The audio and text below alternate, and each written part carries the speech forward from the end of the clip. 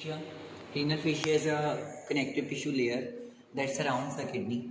So we will discuss it in detail regarding the definition, the old concept of renal fascia, the new concept of renal fascia,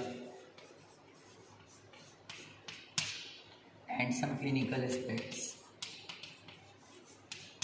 So this will be our points of interest today. So first of all, I have drawn the horizontal section of lumbar region where kidneys are located. This is the right kidney. This is the right kidney, and this is the left kidney. Right, superior, inferior. You can also write upper, lower, right, and left. So this is my left and this is my right side. So the first layer that I have drawn around kidney is this green layer. This is called the renal capsule. On both sides you can see this is the renal capsule. This is very closely attached to the kidney. Outer to this renal capsule there is the layer of fats.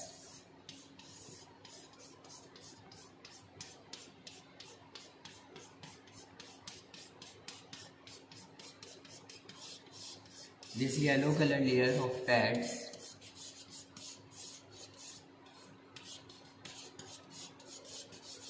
this is called the perinephric fat. Now outside this perinephric fat there is another layer of fascia which is called renal fascia. Now there are two concepts regarding the renal fascia, old concept and new concept. So if we draw here the vertebral column, body, vertebral arch, spine, transverse process. Here is the psoas muscle, the quadratus lumborum, rectus spinae,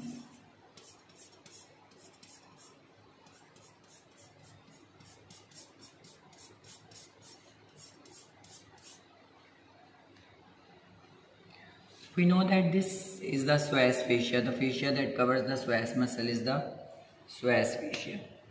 Then is the fascia of the quadratus lumborum. This fascia will split like this, and then it will also surround the rectus spinae. So this is making the thoracolumbar fascia. Now this psoas fascia, then the quadratus lumborum fascia, it will extend forward.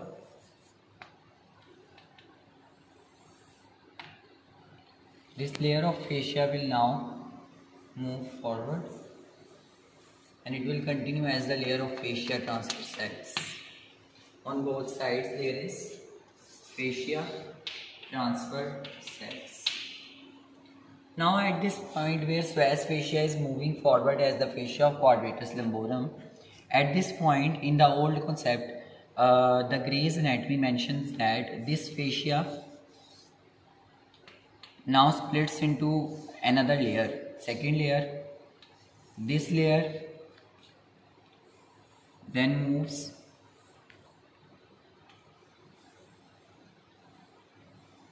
anteromedially,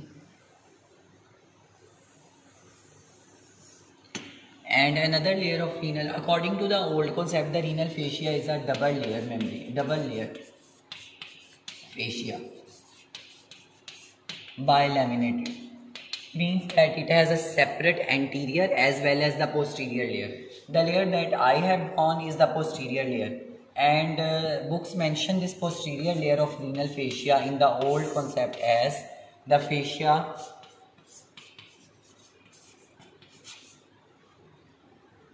of Gerota.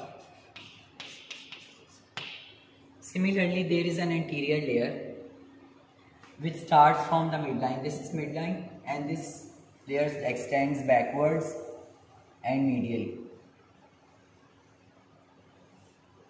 Both of these layers at this point will meet and they will be attached to the renal fascia through this double layer, which is called the lateral conal fascia. So renal fascia has got two layers. A posterior layer which is derived from the psoas fascia, it splits and then moves anteriorly. And the anterior layer, this is the anterior layer that starts from the midline. This is known as fascia of Zuckerkandl. Fascia of Zuckerkandl.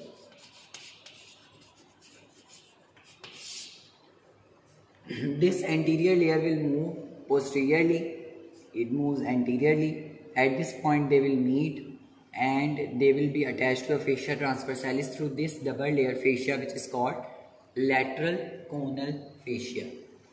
So this is the old concept regarding the renal fascia if we study it in a horizontal section. Similarly, this is my right side. Then this is the left side. On the left side, same thing will happen. The anterior layer will start from the midline, it will move posteriorly. So as fascia splits and give off a layer, it will move posteriorly, and then both layers will meet and will join to the fascia transversalis as the lateral conal fascia. Outside this layer, there will be another layer of fats in this compartment.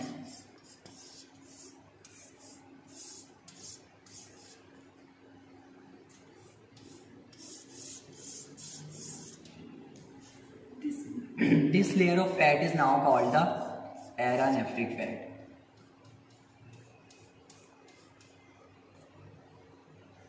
Actually, these layers of fats are providing support to the kidneys so that they may not fall down, or that they will act as a shock absorber. So you move around, you bump in a lot of things, and you experience a lot of bumps and jolts when you walk. So these layers of fats are actually acting as a shock absorber, so there will not be any trauma to the kidneys. So this is the function of this fat. And if these fat, for example, if specifically this perinephric fats is absent, for example, in the people who lose weight, the thin and lean people, and the people who lose weight, this layer of fats actually become very thin.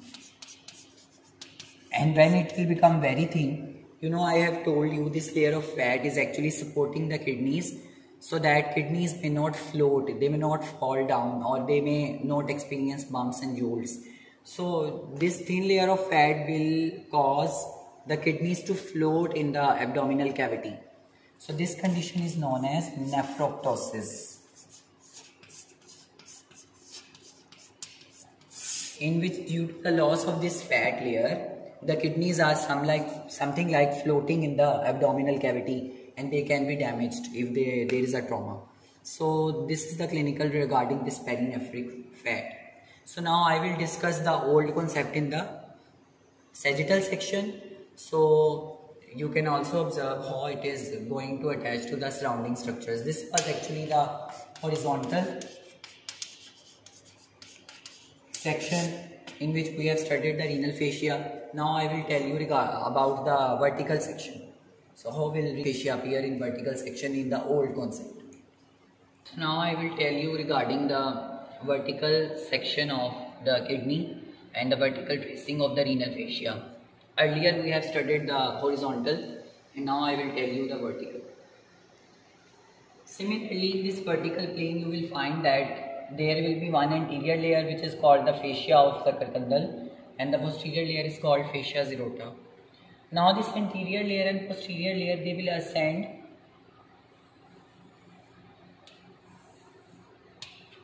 and at the level of the suprarenal gland they will surround the suprarenal like this.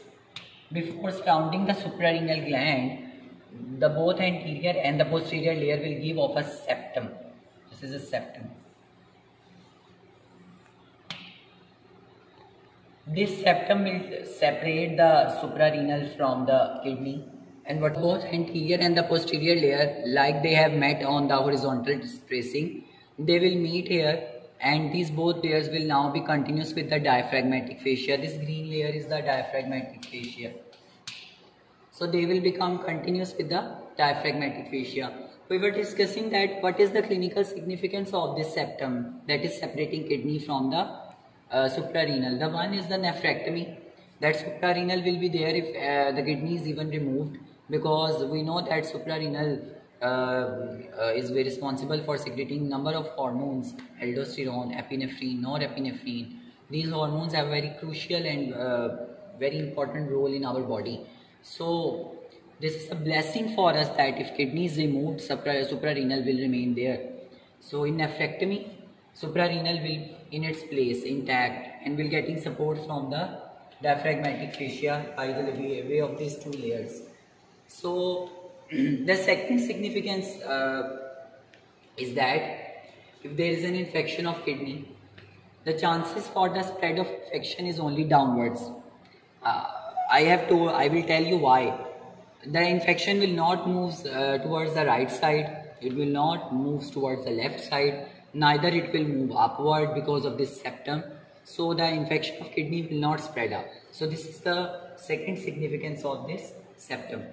Now we have studied it in the vertical section in the above. These two layers will also descend down, and at the lower pole of the kidney, the posterior layer, here will be the iliacus muscle. This is your iliac crest, this white color. So there will be the fascia iliaca. So this posterior layer will be joining with the fascia iliaca. So the posterior layer descended down at the lower pole of the kidney. It became continuous with the fascia iliaca, and the anterior layer, it will be attached to the parietal peritoneum. This is parietal peritoneum.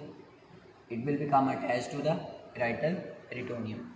So you can notice that the renal fascia has an opening inferiorly, and through this opening, if there is an abscess in the kidney, it will descend down into the pelvis. This is the region of pelvis, you know.